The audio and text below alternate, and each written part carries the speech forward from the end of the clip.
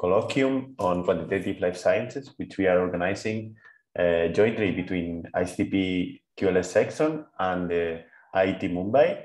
As we said in previous editions, this is a very open talk on active matter dedicated to the general public and students.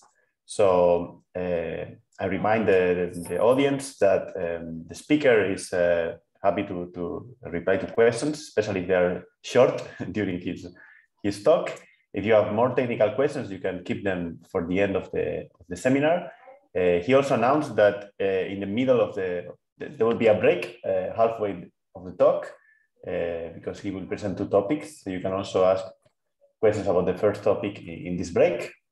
And with no more delays, I give the word to my colleagues from Mumbai who will introduce the speaker. Thank you, Edgar. So it is my pleasure to welcome Professor Gerhard Gompper to the monthly colloquium jointly organized by ICTP and IIT Bombay. Professor Gompper did his diploma and PhD in physics at Ludwig Maximilian University in Juelich, in Munich. He did his postdoctoral work at the University of Seattle. And after the postdoctoral work from 94 to 99, Professor Gompper was a scientist at Max Planck Institute for Colloids and Interfaces. At that time, it was in Berlin. And from 99 onwards, Professor Gompper is a director of the Division of Theoretical Soft Matter and Biophysics at the Institute of Complex Systems and Institute of Advanced Simulations at Forschungszentrum Juelich. And from 2000 onwards, he's a full professor at University of Cologne. Professor Gompper's group has made many significant contributions to the study of non-equilibrium dynamics of many soft matter systems, including polymers, membranes, vesicles, red blood cells, and active self-propelling particles. The group has pioneered and developed many computational tools, especially to study the hydrodynamic nature of such the dynamics of soft matter systems, and which has been widely used today. Today, we'll be talking about computational physics of active filaments and membranes and cells. Without further ado, I welcome Professor Gompper to start the colloquium. Thank you. Yeah. Thanks to both of you for the nice introduction. Like with this mistake, Juelich and Munich is not uncommon.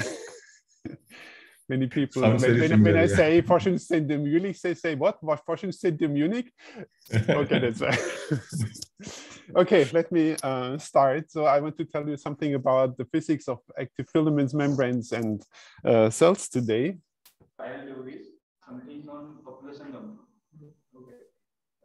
So let me start.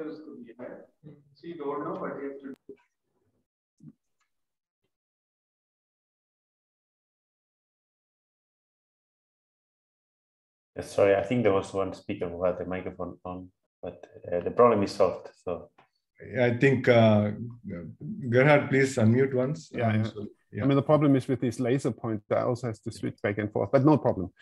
Okay, so I just want to give you a couple of examples for active matter in biological systems, also in synthetic systems. And so let me start with a cytoskeleton. Like you see here a movie which you don't see. Okay, guys, sorry, I have to switch from the laser pointer to this this arrow, because otherwise I cannot operate the movies and so on. All right, so the first is this cytoskeleton, and there's this interesting phenomenon of cytoplasmic streaming. Come on. Yeah, no. Yeah, so you see here, this is driven, this is driven by the cytoskeleton network in of microtubules in the Drosophila oocyte. And the mechanism you can see here on the left. Right? So the two microtubules, or any two microtubules which are connected by kinesin motors, are pushed relative to each other, and that sets into motion this whole network. But this can be studied more easily. Such phenomena can be studied more easily in motility assays, where motor proteins, in this case, it's myosin and actin. So myosin is anchored on the cover slip. It grabs on actin filaments, which are on top, and then pushes them forward. Yeah, so this is a system which can be studied much more easily in the lab. Another example is motile bacteria, and I'm not really quite sure about the mechanism by which they operate. Maybe this is a bit complication, it still needs to be clarified, but the behavior is quite spectacular, as you can see here. Also, this is not only the motion of single particles, as you saw for the cytoplasmic streaming, but many of these bacteria interact and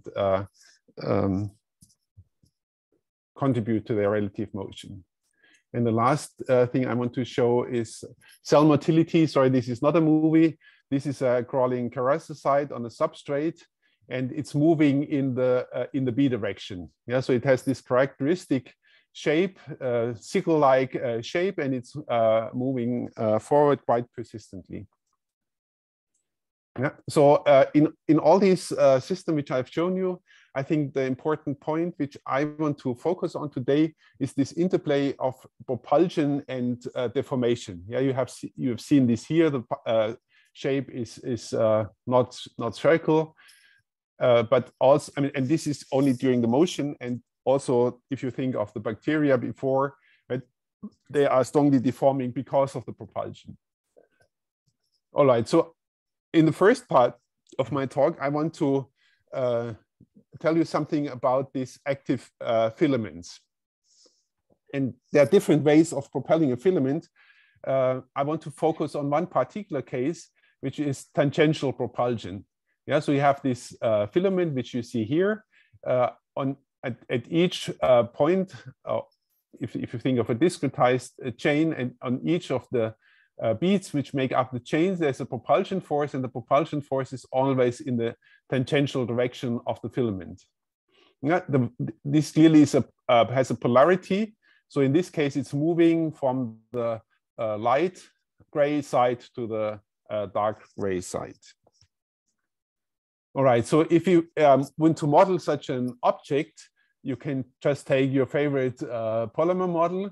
I mean, we use bead spring worm-like chain model. We will also talk about several filaments that we will also see that already for a single filament, excluded volume can be important. And this is done by overlapping Lennard-Jones potential, Weeks-Chandler-Anderson potentials, which are purely repulsive. And then I mentioned that there's this active tangential driving force. And essentially, in everything I've said today, there will be no hydrodynamic interaction included. So it's essentially all are Brownian dynamic simulations. All right, then if you think of this problem, then you can define a couple of dimensionless numbers. Right? One is the persistence length, which is bending rigidity over KT divided by the filament length. So that means if this dimensionless persistence length is larger than 1, that means it's a rather stiff object. If it's less than 1, that is quite flexible. Then we have the Peclet number, which is the velocity times the length of the object divided by the translational diffusion coefficient. And you can also translate this into a propulsion force times length scale squared over KT. And then we have the flexion number, which is measures is a ratio. It's not a new number. It's the ratio of Peclet number and persistence length, but still it's sometimes interesting to see because it tells you the balance between curvature, energy curvature forces and propulsion forces. All right, so if you throw this thing then into a two-dimensional box, and so this is this flexible filament. The bullets here are just markers. There are no obstacles, so they're just that you can see the motion of the filament more clearly. Yeah, you see it moves. Of course, in this particular case, the persistence length is rather small, so therefore it's strongly fluctuating. And you can also see indications that there is a tendency for spiral formation, and that's why where the excluded volume interaction actually comes into play. All right. Now, if we do this, look at this in a bit more detail as a function of some parameters, and I will tell you about the parameters in a minute, then we can distinguish 2 or 3 different behaviors. Right, so the first behavior is what is shown here in A, what I call the polymer regime. And you can see the conformations of the polymer of this filament here in the insets. And what the red is the trajectory of the center of mass. Yeah, so you see it's kind of a random walk-like motion, and the conformations at each moment look pretty much like a semi-flexible polymer. Yeah, then there's this intermediate regime, which we call, I still first go to the right-hand side, the strong spiral regime. And you just look here and this little inset, you see it sometimes the polymer winds up in a very tight spiral. Yeah, and you can see this also in the trajectory. This is when there's hardly any motion. You have only some local diffusion. And then the polymer is extended again. It moves forward ballistically, well, almost ballistically persistently. Then it spirals up again, moves again, and so on. And then there's the regime in between, which we call the weak spiral regime. Just the number of spirals spiraling events is less frequent. All right, now look at this in a little bit more detail. And one of the interesting aspects we found is that there is an enhanced rotational diffusion. Yeah, what is plotted here is the rotational diffusion coefficient of the whole chain. Yeah, given by the, I will explain this in the next transparency, given by the end-to-end vector of the chain as it rotates.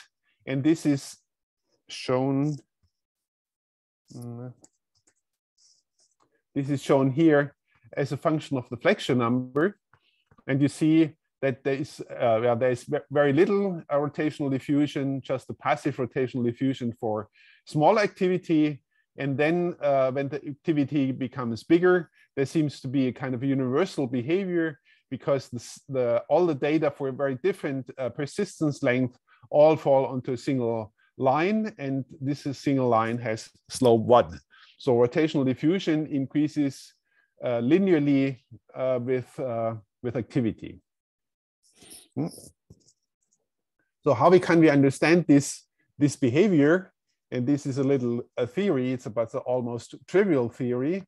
Right? So we look at the end-to-end vector TE as a function of time related to the tangent vector at earlier time 0. And that decays exponentially with this rotational diffusion coefficient. That's just the definition of our rotational diffusion coefficient. Yeah, then if we want to, then we have this linear increase reflection number. I actually explained this to you. So now our little theory, yeah, let's assume we have a railway type motion of the filament. That is, the filament has the conformation, the same, is like a section of a very long polymer chain, which has this, it's just an equilibrium conformation. Yeah, so think of a very long, infinitely long polymer, and the polymer we're looking at, the motion, is just the motion along of a little segment along this railway given by the infinitely long polymer. So for the infinitely long polymer, we know what the tangent-tangent vector correlation is. Let's say it's passive at the moment, so for the start, so velocity is 0, which means it's not time dependent. And then the correlation function T of S prime is just an exponential decay, exponent of S minus S prime divided by the persistence length. Now, if they say, if we think of this, our little polymer moving just as a part of a long polymer, then that just means the position S changes, S prime is unchanged, and S becomes S minus or plus velocity times T. So that's the motion along the chain. Yeah, and if you use this relation and just say, okay, for the end-to-end vector, of course, we have to integrate the tangent vector over S from 0 to L, similar over S prime from 0 to L. which is a very easy calculation. It's just an exponential function. Then we get, again, an exponential decay as predicted here. And the result is the rotational diffusion coefficient is the driving velocity divided by the persistence length, which is exactly this linear universal linear behavior, which we see here, where universal, of course, comes because we divide here by the persistence length for different persistence lengths. All right, so that I hope that gives you a feeling where this enhanced rotational diffusion comes from.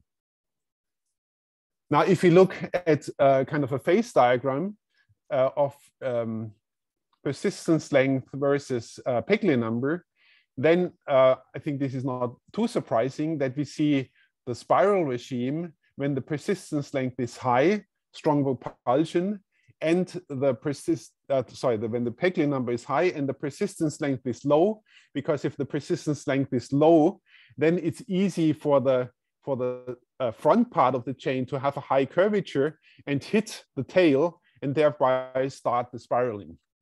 Similar, if the persistence length is high and the Peclet number is low, we are in the polymer regime because the polymer behaves more like a passive polymer. And the boundary between the two is this green line. And this is roughly given by persistence length proportional to Peclet number. This will occur again and again in this, what I'm telling you afterwards. And I think that it's relatively easy to understand, right? Because we need a propulsion strength, a propulsion force, which is comparable to the bending strength, the bending forces. And since the bending forces are given by the bending rigidity or the persistence length, I think this is a natural result to expect. Bending forces and propulsion forces are similar, and then you see the transition between the two. If persistence dominates, activity plays a little role. If persistence dominates, then this is dominating and leads to this highly non-equilibrium kind of behavior. Yeah, but it's also shown here, this purple region, this is the parameter space for actin filaments on these myosin carpets for this motility assays. So we would claim that it would be possible to see this transition from polymer to spiraling in these motility assays. All right. So now this was for a single filament. Now let's look at what happens if the concentration increases. We are talking here still at a very small concentration, should be set here somewhere. Okay, it's on the order 0.01 or 0. Okay, I can't see it now. Anyway, maybe the pictures are on the way. No. Okay, this is at a relatively small concentration in any case. So let me just play the movie. Maybe I start with the movie here at the bottom. This is very short filaments. And this is actually a behavior we have not really fully understood. The dependence of the spiraling on the length of the filament. Yeah, as I show you here, small filaments show some spiraling, but not much spiraling. Longer filaments show much stronger spiraling. And I think the reason is that the width of the chain also plays a role, because if you think of a short chain, you can only wind it, say, 2 times around itself, then the length is exhausted. If you have a very long polymer, of course, you can do it much more often. So for the longer polymers, we see this much stronger spiraling. Yeah, it's maybe difficult to see, but these little bullets, these are all spirals. And if you watch carefully, and I can't tell you where to look, then sometimes you see that the polymers unspiral, they become extended, they move, are in this polymer regime, and they spiral again. And there's quite the significant concentration dependence, which you see here in the plot on the right. Yeah, so if we first look at the spiral number, so that is how many times the polymer is wound around itself, or you can call it a winding number if you like. This is the blue parts and averaged over all polymers. So you see if the concentration is very low, all polymers spiral. There's hardly any extended chains. But as the concentration increases, polymers hit each other, they help to unspiral, and therefore the spiral number quickly goes down as a function of concentration. At the same time, also the clustering increases, that's the red bullets, and you see that as the spirals decrease, polymers become more extended, they collide with each other and form clusters, and that is indicated here by this cluster number.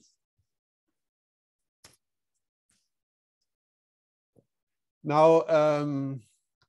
this is now at the highest packing fraction of what we had in the previous graph. Maybe I go back. So 0.2. This is here. So that's the largest concentration. And now you see at low Peckley number on the left, we see the formation of these big motile clusters. And this is actually very similar because the persistence length is relatively large, right? Here's the persistence length is 16 times larger than the length of the chain. So this is essentially stiff rods. And you see the stiff rods, they collide, they form these big clusters, which collects more clusters and so on. And these are quite stable. Also, their motion is very persistent. Now, if you do hard rods and you increase the Peckley number, this clustering even increases. But if you do this for the flexible chains, you see something completely different happens. These big clusters actually break up into smaller clusters. Yeah, and this is again because the clusters are very polymers are flexible and they can easily avoid these strong deformations in these big clusters. Oops. Yeah, so from these simulations, we can then construct the phase diagram. Again, persistence length versus Peckley number. This is all for the same packing fraction, which I just explained to you. And then you see, again, persistence length high, Peckley number moderate. You see the big, this giant cluster, which you saw on the left movie in the previous transparency.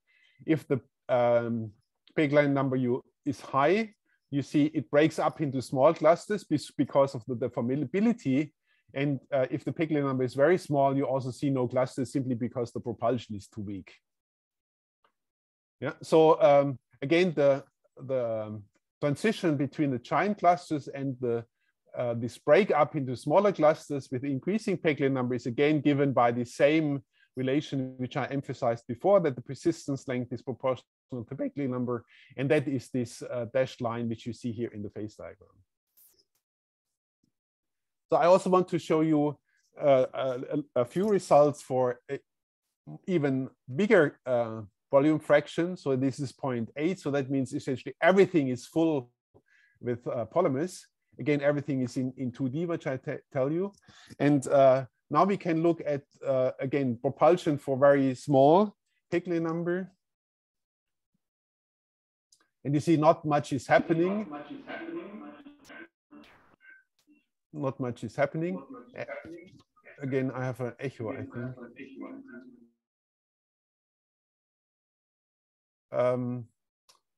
Yeah, so we call this the jammed phase. Then if the Peckley number increases, then polymers start to move and align themselves. And this leads to this lamellar ordering because the flexibility is still small, relatively small compared to the propulsion forces. And the most spectacular behavior is seen if you go to really strong forces. And then you see what we call a turbulent phase. And I think it looks pretty turbulent. And you should compare this with a movie which I showed you in the beginning of Proteus mirabilis. And I think there is at least some apparent similarity. It looks actually quite similar, but we have not looked at this into more detail yet. So why do we call this turbulent phase? Well, our justification for calling this turbulent is if you look at the power spectrum, yeah, and so you see the definition of the power spectrum here, E of k. K is a wave vector. It's the equal time correlation function of the velocity at different positions, separated by a vector r, and then just Fourier transform with respect to this positional vector. But this is a quantity which is often looked at in hydrodynamic turbulence, in the classic turbulence. And there one finds that this is a power law behavior. This is the famous law of Kolmogorov, that this goes like wave factor to the -5/3. Now you see here on the left our results for this flexible polymer in the active turbulent phase, and you see they all also show a power law decay, which we take as an indication of this active turbulence. The power law is a little different, right? It's not 1.6 but 1.2, but of course it's also probably a different kind of turbulence, but this is still under active investigation. Yeah, and then if you look again here at the phase diagram, you see a similar behavior as you would expect. You go from jamming to laning to active turbulence with increasing Peclet number, but jamming and laning becomes more dominant as the polymers become stiffer and therefore act more like straight rigid rods. All right, so let me briefly summarize this part. So I think I've shown you that active polymers have a complex dynamics and collective behavior, that single self-propelled polymers show this spiraling at high flexion number, and that for collective motion, we see that flexibility leads to cluster breakup at relative low concentration and to active turbulence at high volume fraction. I didn't have time to talk today about active Brownian polymers, which is a different, not a tangential propulsion, but each bead in the chain has its own propulsion direction. So this is for another time. All right, so before I come to my next part, I would say maybe we can have a few questions now. Gerhard, can I start with some? So when you discuss the first single polymer, yeah, you had the spiral formation, and you see that the polymer switched from the spiral to straight configuration, right? Yeah, yeah. But then is it like when you calculate the rotational diffusion, are you calculating the average rotational diffusion? Which, because this was only in the polymer regime. I see. Okay. I mean, I've not included any spirals. In the spiral regime, of course, the rotational diffusion would be, I mean, there would be no rotational diffusion at all. There would be a linear increase of the angle of the vector, would just rotate with a constant velocity. Right? And okay. Of course, if you would average over two, yeah, you average over a diffusive regime and this somewhat ballistic regime of the rotational motion. Sure, thank you. Yeah. Yeah, Rajarshi, can you unmute and ask? Yeah, so my question is, if you turn on hydrodynamics, you don't have hydrodynamics here. So what is going to happen to this exponent? And you still see this sort of turbulence, or things are going to change? This is my first question. Yeah. Okay, and let me answer this question. I mean, yes, turbulent, of course, changes many things. And yeah, it's difficult for me to say exactly, I mean, to say in 2 words what is exactly changing. And maybe we can discuss this a little bit more detail at the end. Okay, and another question, has anybody looked at this in the presence of obstacles? So you have a bunch of obstacles and you have these active polymers, and many of them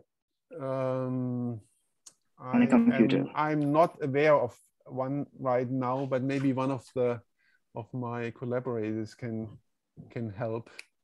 So okay. We can discuss later. No problem. Yeah. Thank you. Mithun? Yeah, so I had one question regarding this cluster formation that you showed.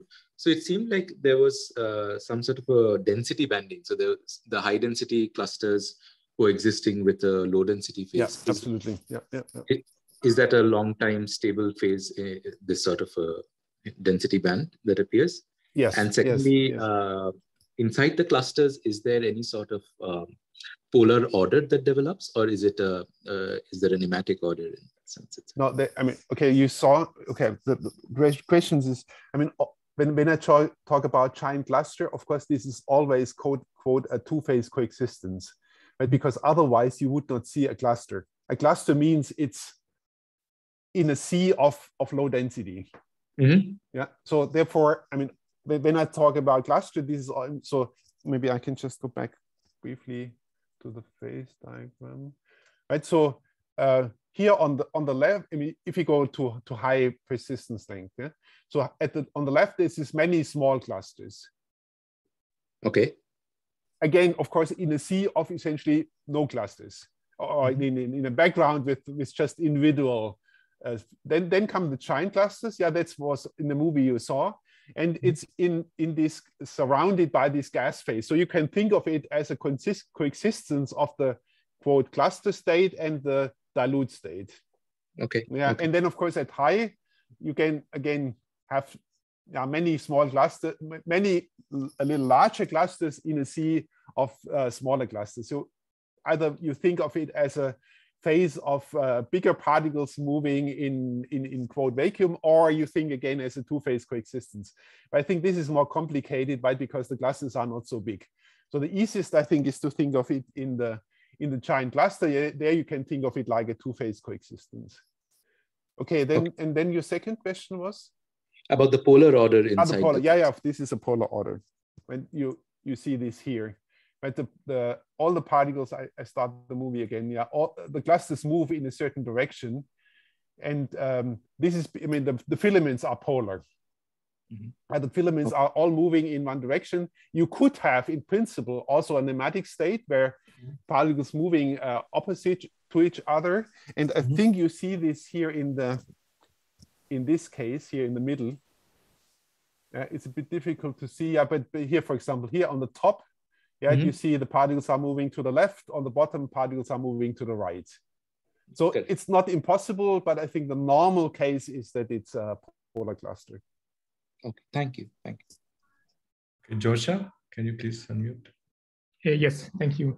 Yeah, I also have a kind of a similar question. So I was wondering whether the size of these giant cluster or the extent of the laning of this laning phase here also is some kind of universal, so that if the system size increases, then the giant clusters just get infinitely large. Or because it seems, I mean, to me at least from the first impression, it seemed that there is also some self-amplification, so some finite size effects. Is this so? Do you know? This is a good but very difficult question, and I cannot really answer. The problem is.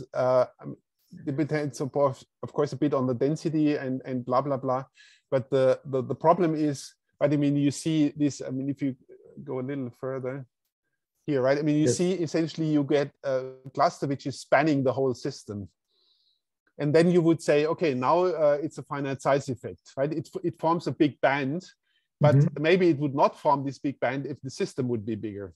But it's simply very difficult to make a simulation for a bigger and bigger and bigger system. So we have not been able to answer this question. But I mean, I would also, my feeling would be, it will not form forever one single band, but the band will start to break up into smaller pieces.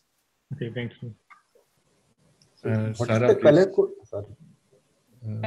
Yeah, thank you. I have a question on the turbulence state that you showed. Yeah. So different from hydrodynamic turbulence, your turbulence breaks down at some point, and there is a characteristic length scale associated with it. Yeah. Do you have an idea what that length scale is in your system? No, not really.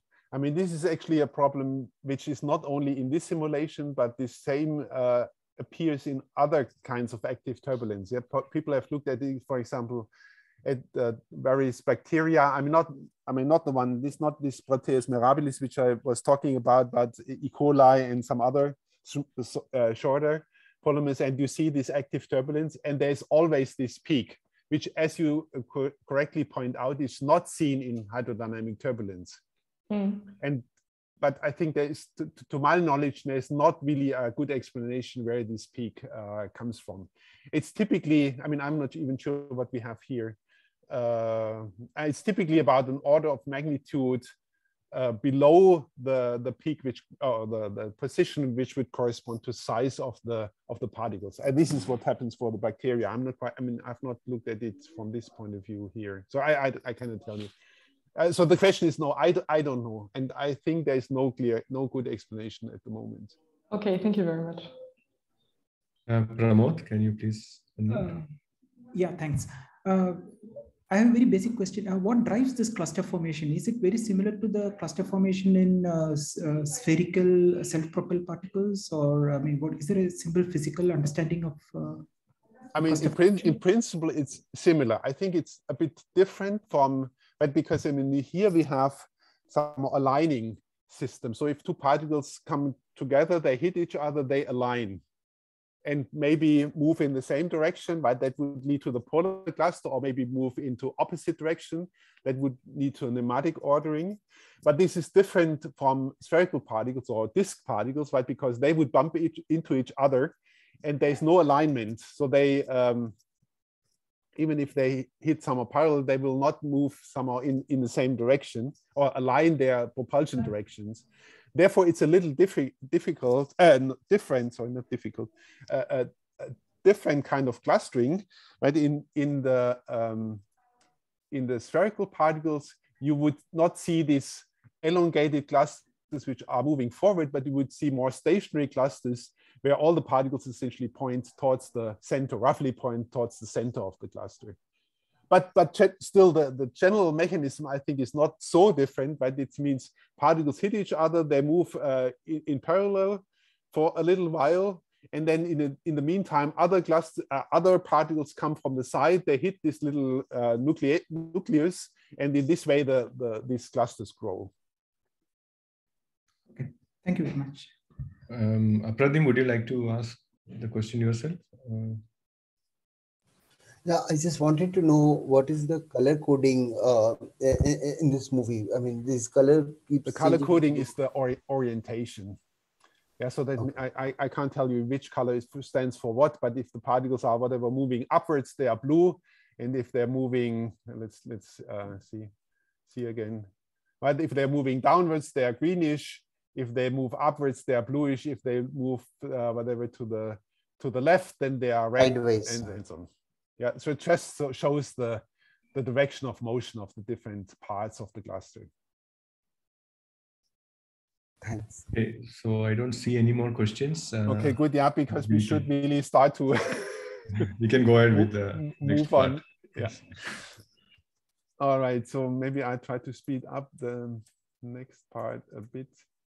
So as I say, this is now about active particles in cells or in near membranes, and this is just a reminder from a review article by Blanchet in 2014 about the mechanism how cells are believed to move due to actin polymerization and motor proteins. Yeah. So all I want to say is here there are many active filaments inside this membrane shell, and they lead to the propulsion, to the motion of the cell. So we have, I want to start with a very simple model again in 2D. This is very similar to what I've shown you before. We take these little active filaments, which are here this chain of blue beads. Doesn't want me too loud to proceed.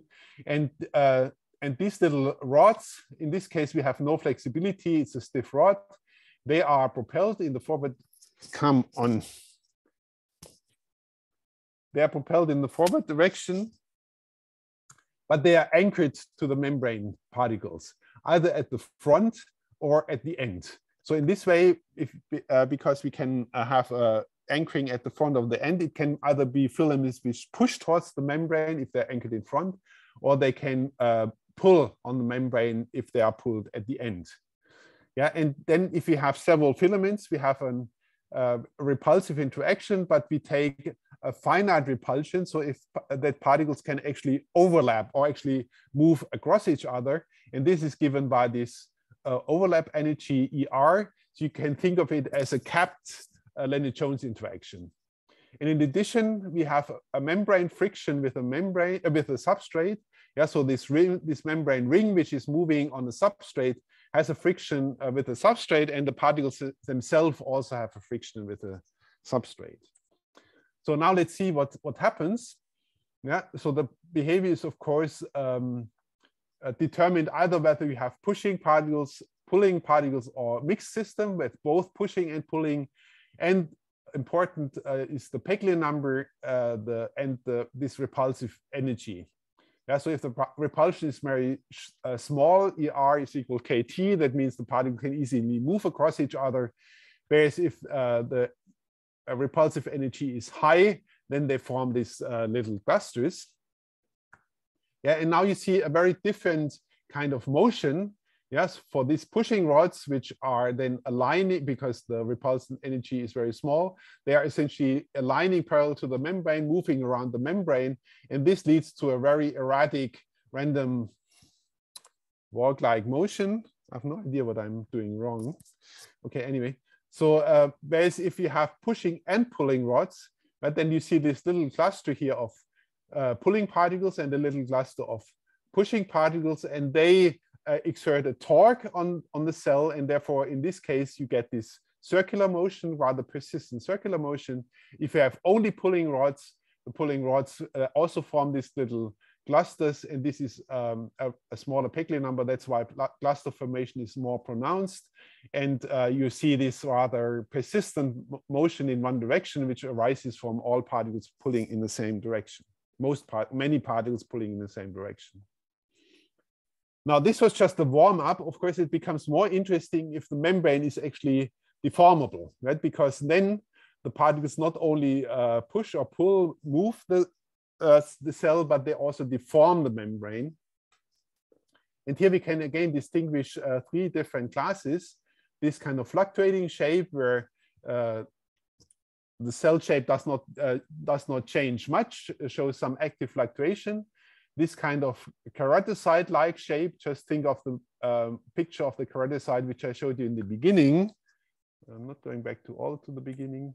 Yeah, and in this case, all these pulling rods also lead to a flattening of the membrane in the rear. And then we have this kind of shapes, which we call neutrophil shapes, because they resemble a little the shape of neutrophils.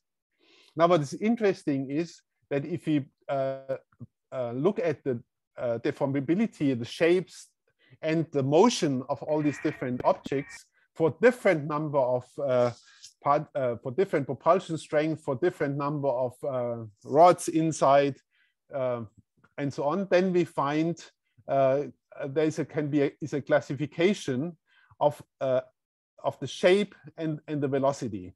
So all the particles which are here for negative asphericity, these are the ones which have an extension orthogonal to propulsion direction. These are the keratocide shapes, and they all have roughly the same velocity. I mean, not the same velocity. I don't tell you exactly what scaled means because it becomes a bit technical, but it just means, of course, if you have more rods and they push more strongly, then it's clear that the velocity increases, but that has been scaled out here. Yeah, so the trivial factors have been removed. But by the same, I mean, this scaling is done the same for all the different shapes. Yeah, so you see that this is the keratocide class. This is this neutrophil class. This is a kind of a slightly different neutrophil. So all the neutrophils are here. And these are the fluctuating shapes because they have essentially zero asphericity and roughly no velocity. So the point I want to make is that there is a close connection between cell shape and cell motility if you have this internal driving. Yeah, now it becomes interesting if we now look at the interaction with such an object with hard walls or with interfaces. Yeah, so in this case, we here look at a hard wall. So we took a look at this shape, and it starts, the hard wall is somewhere around here. on the right-hand side of this figure, and it approaches the wall under various angles, and then you see in this particular case it actually starts to move along the wall. I mean, this is more easy to see here in this movie. Yeah, the wall is here on the flat part on the right, and you see the pushing filaments push the particle towards the wall. Therefore, it does not detach from the wall, and the pulling filaments, they all keep pulling and therefore move it parallel to the wall. Yeah, this is different if you look at the middle figure. In this case, we have only pulling filaments, and you see that again with different. This makes me nervous. Anyway, okay, so in this case, you see again with different incidence angles that it's not sticking close to the wall, but due to the rearrangement of the internal filaments, the particle is actually, the cell is actually reflected from the wall. And this is actually quite similar to what has been observed in the experiments. This is a characterized moving on a surface. And here is some textured part of the surface which the characterized does not want to touch. Yeah, so it acts a little bit like a hard wall. And you see it bumps into the wall, it reorients, and it moves away from the wall again. And if you look at this, this is analysis of this experimental movie. You see there are many different incidence angles. This is a flat incident, small incidence angle. This is a very large incident angle. But all of them come out, when they're reflected, come out with roughly the same incidence angle. And this is very similar to what we also see here, which you see here. But then there you see that we have the different incidence angles, but many of them here come out at essentially the same reflection angle. All right, maybe I go through this very quickly so we can go do something similar for a friction interface. So the friction with the substrate is different in the gray region and in the white region. And let me just show you this movie, because in this case, again, we can have this capturing by the interface. Yeah, so the cell comes close to the interface, it reorients.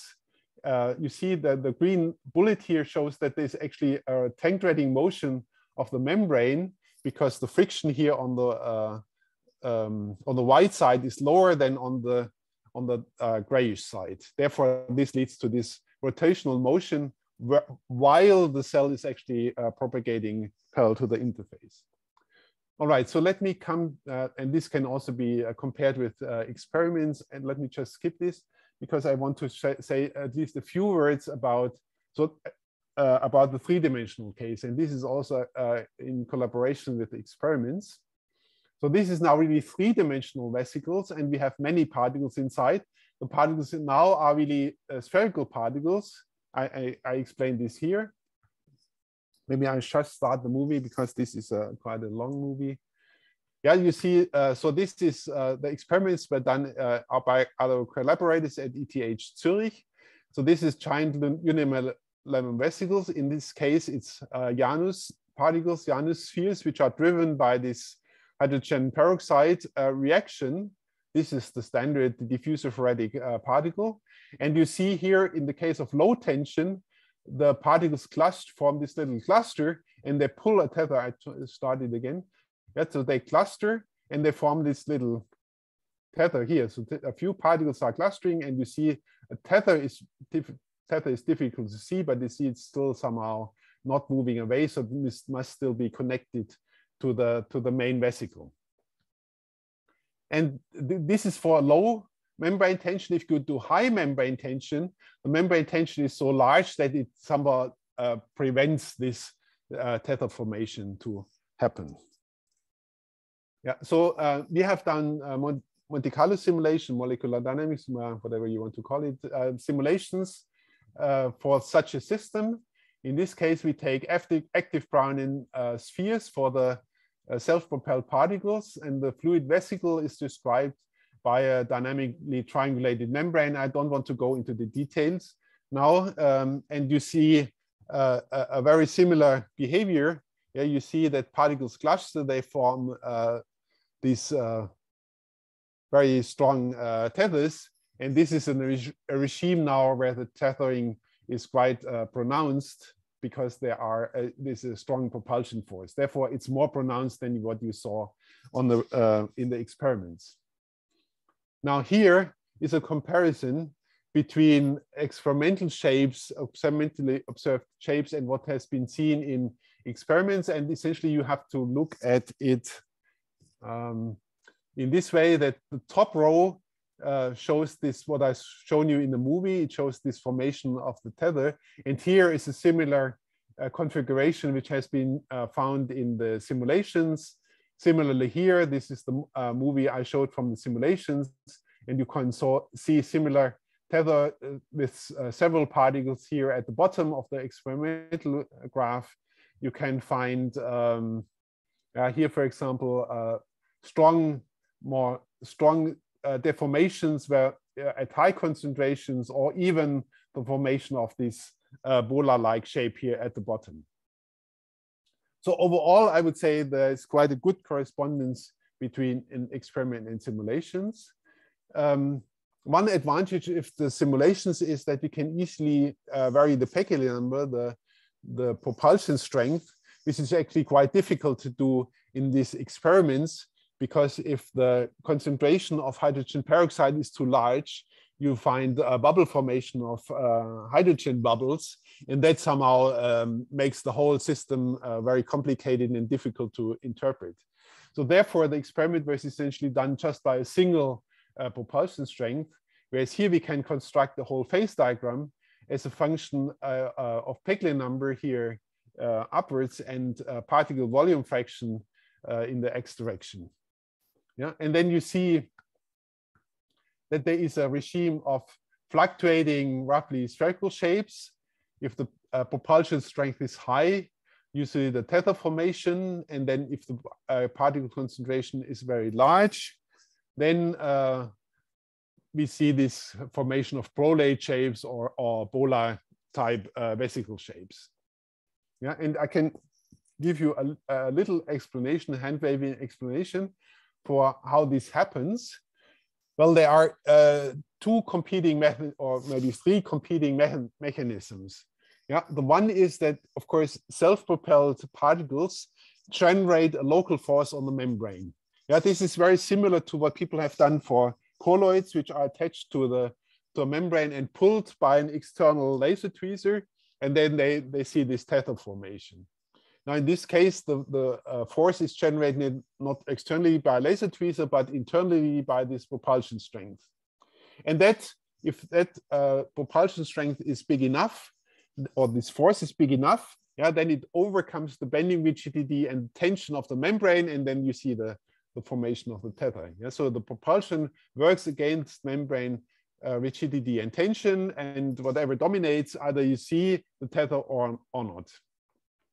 Yeah, and of course, tether, you need a big enough force, and therefore this happens at large activities.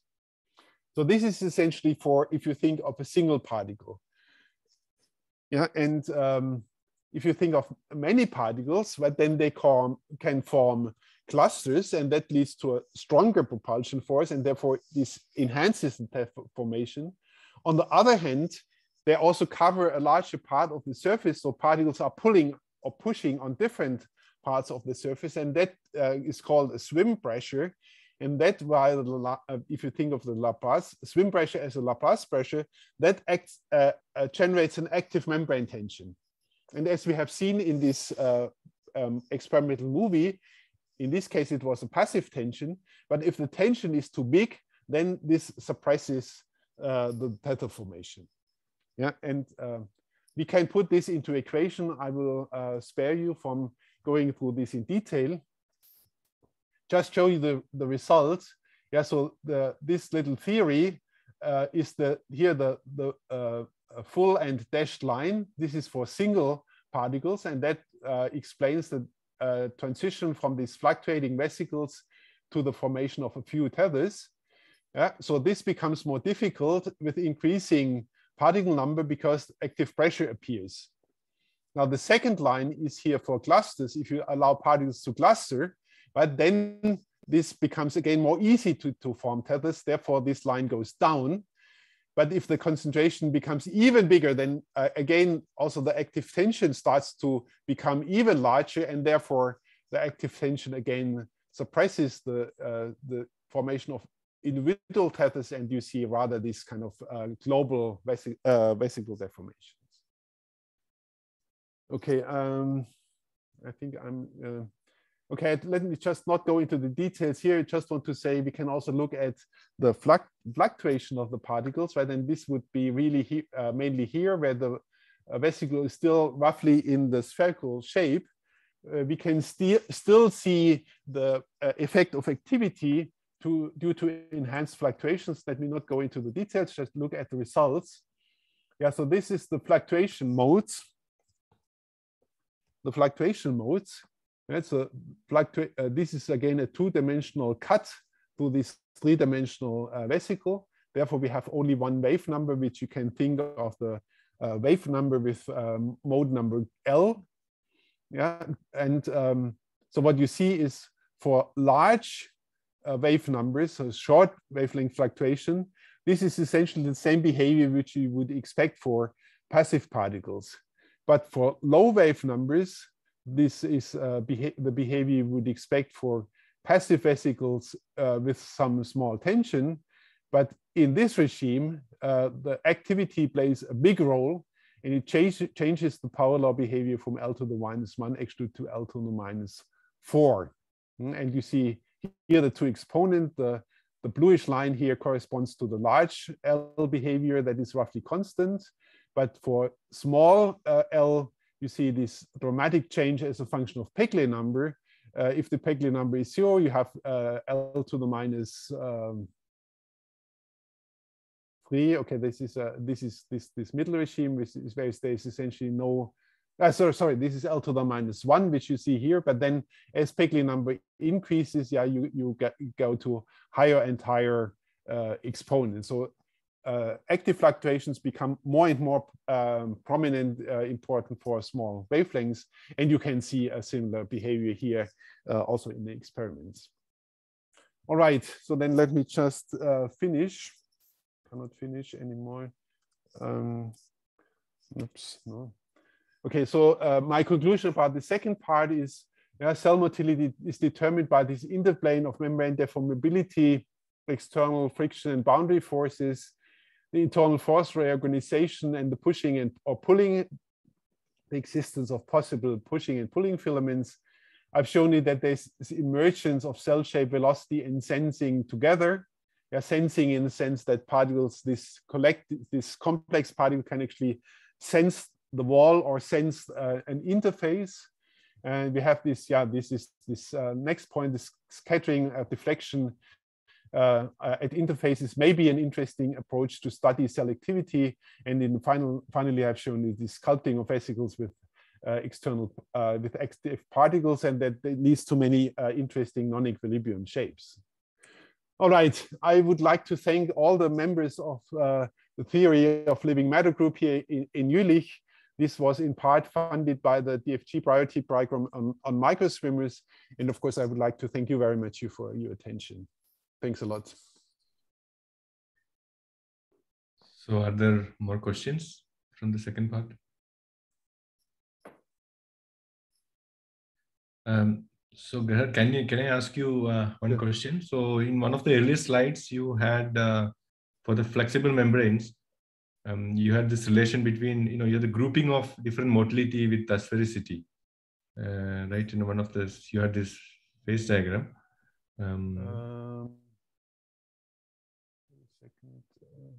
You are talking about 2D stuff, right? 2D stuff, yeah. So okay. So that's one. Yeah. So is there any simple explanation for this sort of connection, like a grouping of this motility for asphericity, or this difference is happening? Is it because the change in active forces, or is it as I say, the change of the active, I mean, the trivial factors have been scaled out. Yeah, as you say, I mean, if I take twice as many filaments, of course, the propulsion strength is twice as big, so the velocity is twice as big, roughly speaking.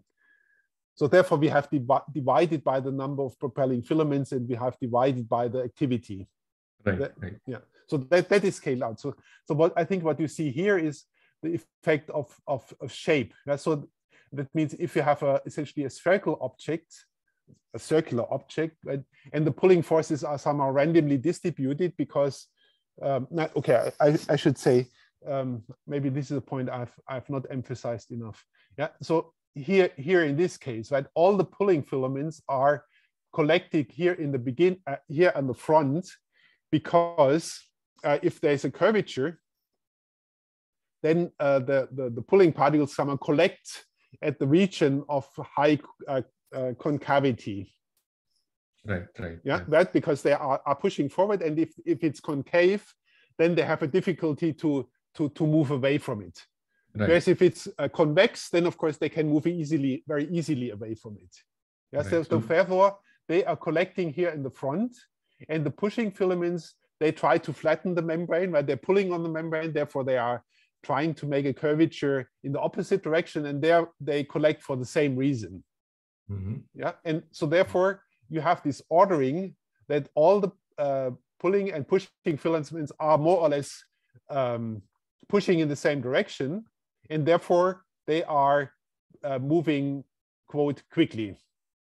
Yeah, and now if you look at the neutrophil shape, and maybe I should explain, which I have not done before. So we have two neutrophil shapes, the mono and the bi.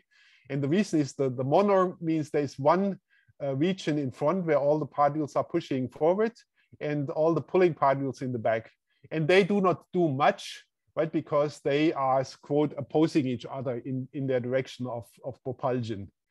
And the bi shape has also a little cluster of pushing filaments in the rear, which is pushing in the opposite direction, right? For the same reason, right? It's a highly curved region, and therefore they collect. And therefore the bi is moving less quickly than the mono shapes. Okay. Yeah. Okay. I hope that explains it a bit. Yeah. Mithun.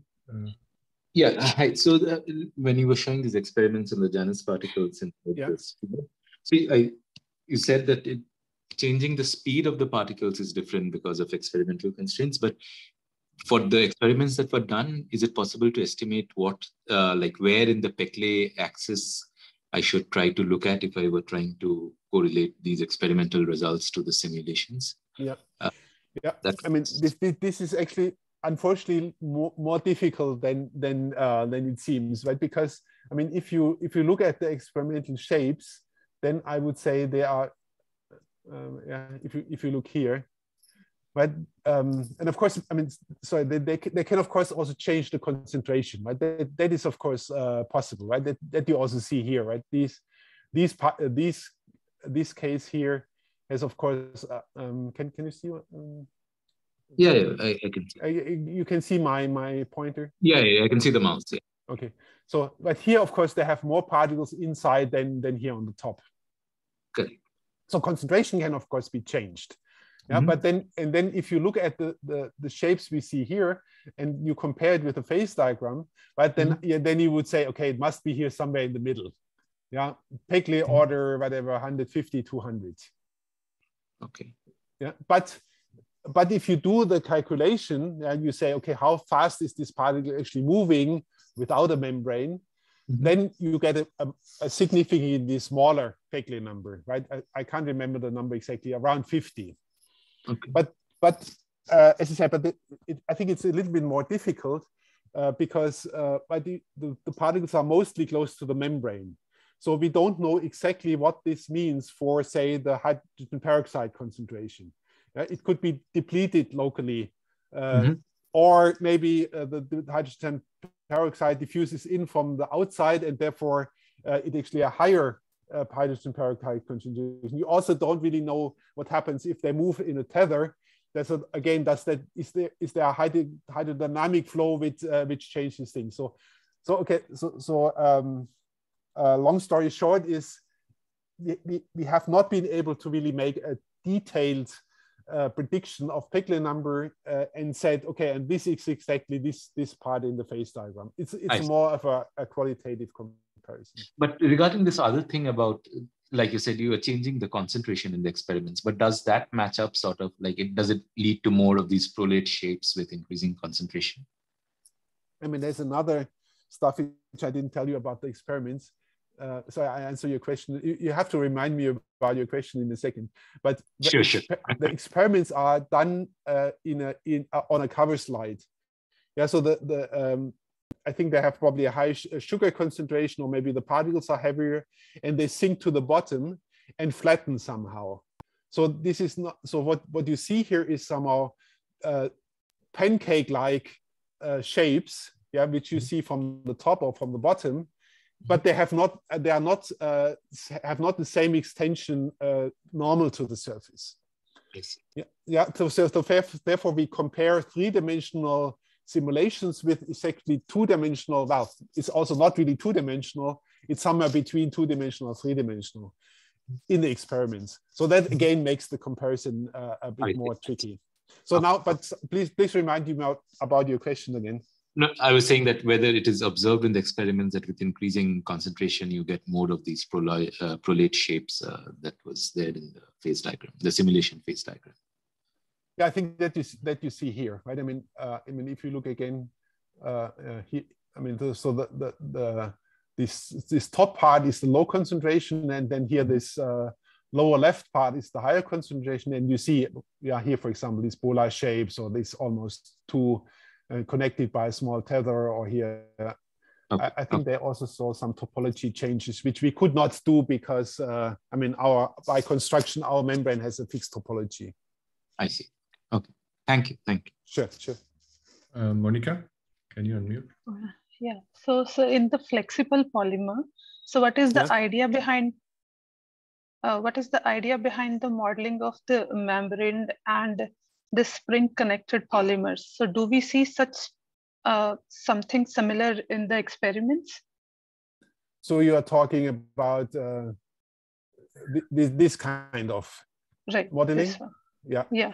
Well, I mean, the idea is essentially to model the cytoskeleton somehow, right? To say, yeah, the cytoskeleton is this actin filaments which push against the membrane, either driven by polymerization or driven by motor activity, and this is what we try to mimic by these filaments, right? Whether this is then due to polymerization or to motor activity, I think that's to zeroth order does not make such a big difference, right? Because you can think of a moving polymer, a moving rod, also by thinking I cut a little piece away at the end and I add it in the front. Okay, thanks. Yeah, thanks. Nitin? Thanks for the great talk. So I have a question from the first half. This is Nitin here. Sure. So in that motility assay of actin filaments, I think they also saw a phase where there was traveling bands of filaments, like a layering of filaments. So did you see that in your simulation in any parameter space?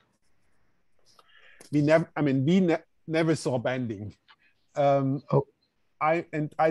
Nobody who has looked at self-propelled rods has ever seen a bending. I mean, there's a little exception. I think there was a simulation by Erwin Frey and Andreas Bausch, where they also take polymer-like chains. Actually, I mean, a model is quite similar to what we are doing for the flexible polymers, but they have done it on a lattice. So, I mean, the polymers move on a lattice, so they have only discrete orientational. I mean, so each bond somehow of the chain can only have a discrete angle in space. And I think they saw the bands, but this is the only, and I've never understood what's the difference between this model and our kind of model. All I can say is all the rigid rod models at least have always ever seen these kind of clusters, similar type of clusters, which I've shown you here. And I mean, for our polymer chairs, we also have only seen these somewhat elongated clusters, never the bands. This seems to be some subtle subtle thing.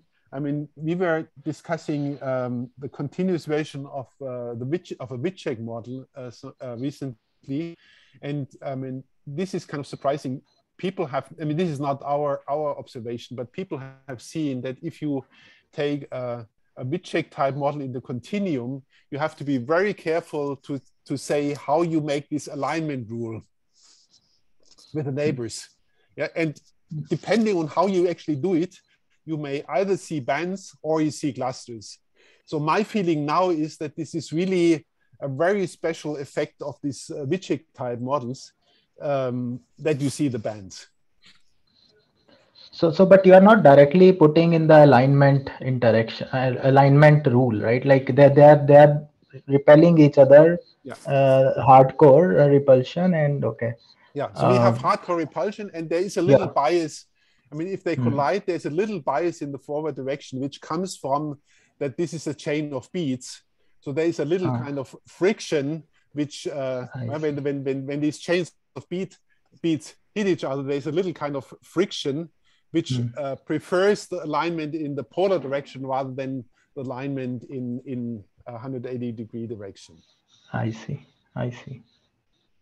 Okay, so thank you. I would say from my point of view, I mean, this is a very valid question, a reasonable question, and it always was in the back of my mind, but we never managed to really clarify it. Or I mean, we never looked at it in much sufficient detail to really clarify it.